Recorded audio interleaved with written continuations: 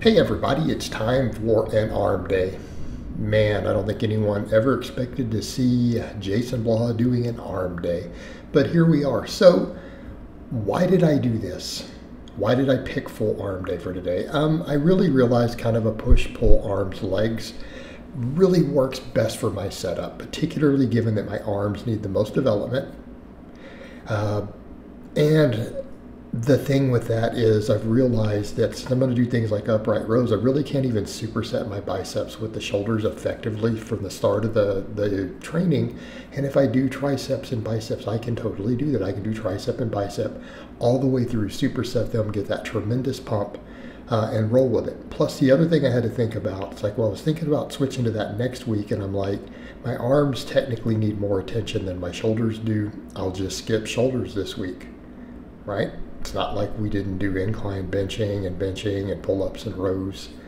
So push come to shove, my arms need more work. So I decided to just have 2 tricep days this week because I did them after chest. And here's the thing I'm going to say. My triceps are definitely stronger if I don't bench first and do incline and all of that. Noticeable on things like the skull crushers. So what do we do? Close grip bench. I used to be really strong at close grip. Like the fact that sets of 8 with 225 were challenging for me on close grip shows that I am pretty much a full wide grip bencher now. All this long time of wide grip benching, my close grip has regressed, right? Because I used to be able to crank out, 245 for sets of 10 on this. When I was close gripping 365, yep. So 20 pounds heavier for 2 more reps. And these were challenging. They were very challenging. And I noticed it immediately. Once I started doing them, I felt that lateral head of my tricep. I'm like, yeah, there it is. Okay, let's go ahead and bring it back. So we're going to, obviously, chest day, we're going to keep doing the really wide benching like I do all the way with the pointer finger on the rings. So this is going to be the exact opposite. We're going to take it all the way to the edge of the smooth. Right about where I used to have the really biggest bench at when I close gripped exclusively. So what I decided to do is superset that with really strict barbell curls, okay? And yeah, they felt good. Good pump. But again, the same thing here. The curls, I'm noticing if I don't do chin-ups or pull-ups first, obviously I'm a little stronger. So there is something to be said for that. And that's kind of the thing that's going on with the split training. It will let me prioritize stuff. And the data just isn't showing the old stuff on frequency. So when people need to understand, my thing pushing the 2 times a week frequency, or even 3 in some cases for novices, was based upon old research, right? That has been kind of a bit debunked, and I've seen plenty of experts say, yeah, that evidence was really poorly done, all that stuff with muscle protein synthesis post-workout. There's not really good evidence that any of that's true. And then we had studies coming out showing just as much growth when volume was equaled, almost irrespective of frequency. Plus, again, how many bodybuilders and even non-bodybuilders, people have built really great physiques once a week. And I've even had clients who have done it with. So I'm like, let's just do that. And then it will let me really, really prioritize each muscle, because it makes a big difference, I'm noticing, right?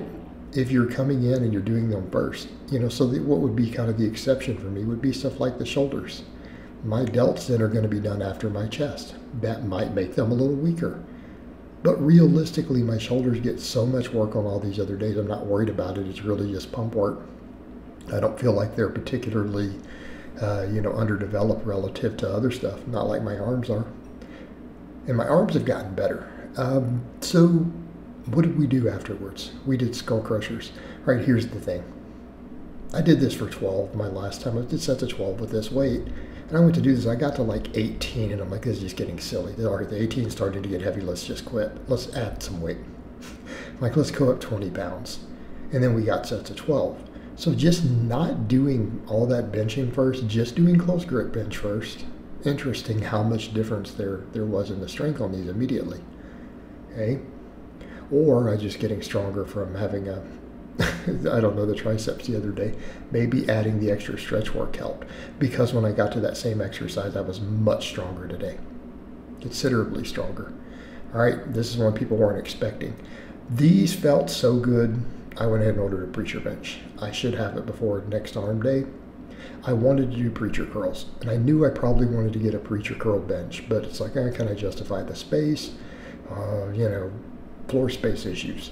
But then when I look at it, I have to go, my arms need the most work. Like realistically, if I just continue to get leaner and put an inch on my arms, my channel and stuff will probably blow up further. It's worth it, given how good the preacher curl can be when done carefully. Now, people say, didn't you say that it's a bicep tear waiting to happen? Yeah, tons of people tear biceps on preacher curls. The trick, train it through the full range of motion. Don't use a weight that's so heavy that you cannot do rep work out of the bottom. Now in this case, notice I'm touching the bench. I'm coming to a stop on the bench. I don't have a choice because this is what I'm working with. And a lot of people recommend this and you can get away with this, and it still was really intense. The bicep activation was fantastic. I can tell I'm going to be sore tomorrow. It worked my biceps in ways I was not expecting. And I used to do preacher curls way, way, way back in the day. I just haven't done any in over 20 years. Particularly given my previous bicep rupture in my late 20s from deadlifting. But I think if we hold true to that message that you do them through the full range of motion, you don't cheat, and you keep them nice and strict, right? So you're not cheating, you're not risking tearing the bicep because you're trying to use a weight that can't go through the bottom, and you actually use it correctly, because that's really where it shines, the bottom. It is one of the best lengthened position movements you can do for your biceps. And I felt it. Like, I already know my biceps are going to be sore tomorrow. Like, you guys can see my face near the end of the sets. Yeah, I was on some of these sets. I put up a screenshot and someone said, you look like you're in pain there. I'm like, yeah, I was. These hurt. I mean, not in a bad way, but I noticed it. And here's the thing. Now that we're really hitting the arms from all these angles, we're going to have an arm day. I think any of the jokes about me not having arms, I think they're going to go away real quick because they've come up already. This is going to take me up to the next tier. I'm pretty sure of it, particularly now that we're really focusing on the different angles, making sure that we're getting full lengthened position movements in. Again, the preacher bench will help. This is already a start though. So again, I'm just touching it to it and then coming back up. But yeah, intense pump, intense burn. And my arms stayed pumped all the way through this workout. You can see my face there. I'm not even on the last rep yet. It's like, oh man, I got to keep digging in. So yeah, they work.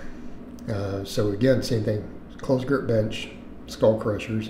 We've got some of the big ones here for the tricep, and then we're going to do the behind the head extension at the end. We're going to make sure that we hit all those angles, and that's going to be the name of the game. All these muscles like this, we're going to find 3 good angles. We're going to make absolutely sure at least one of them puts us into a very, very serious stretch position. Get into that lengthened position.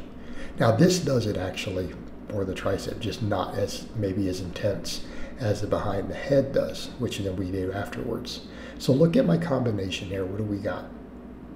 Closed grip bench press. So we've got a nice big basic lift, right? Nice big heavy compound. This is kind of how I'm treating a lot of the muscles here. Then we take one of the most famous, most heavily used, well-loved isolation movements. Still considered a basic movement. We do a skull crusher after. And then we're going to finish off with what? Behind the head, to make sure that we double down on that lengthened position to finish. But again, here the preacher curls, I managed to get 10 all the way through. It's because I had to fight a little deeper on the final sets. All right, I have a feeling these will come up pretty quickly, and I know it's going to bring up my lower bicep. Everyone worries a lot about it sometimes with some of the insertions. I think if you build those areas up enough, it can compensate for some of that. And again, the data is pretty good. There's been some hypertrophy studies comparing a lot of this stuff.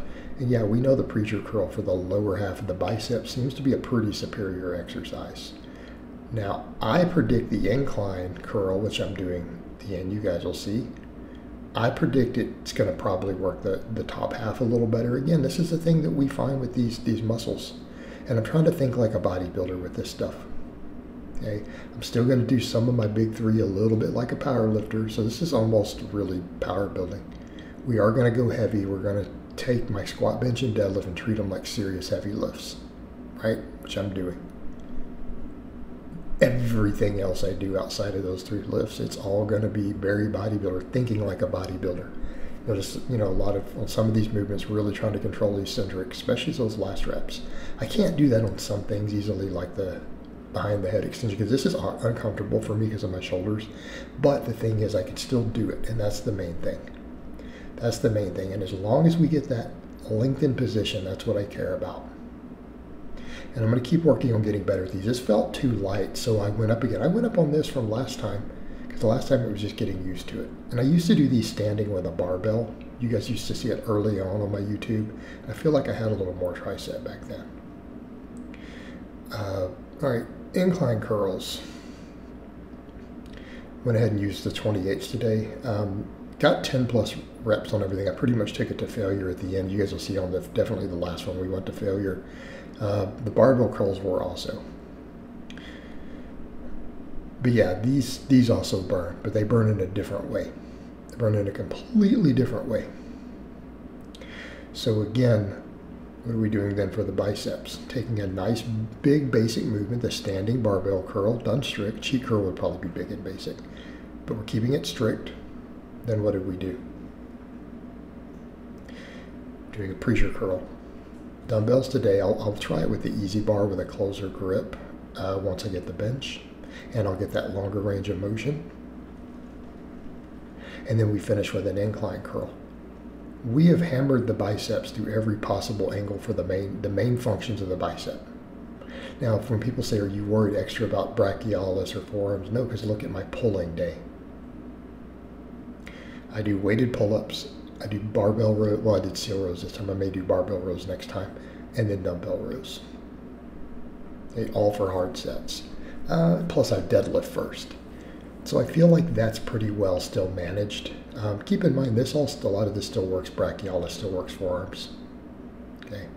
So those last few sets of incline curls, those were a failure. Those are completely missed reps. Still going to have to keep getting used to these behind the head extensions, but the main thing, and it's because of, again, my anatomy, I can't really lock them effectively, but I don't care, because we've got the skull crushers for that. We've got really, where's our real lockout strength? That close grip bench press. These, since I can't do it, I don't care. I'm just trying to get into that deep stretch position, which it is doing. That is what we are using them for, so work with it. And then last set of incline curls, these also still burned like hell, took them to failure. Finished this with a great arm pump, super happy with the workout. Didn't fully like the range of motion on the preacher curls, but they still felt intense. So I hope it's been informative, and I will talk to you guys and gals next time.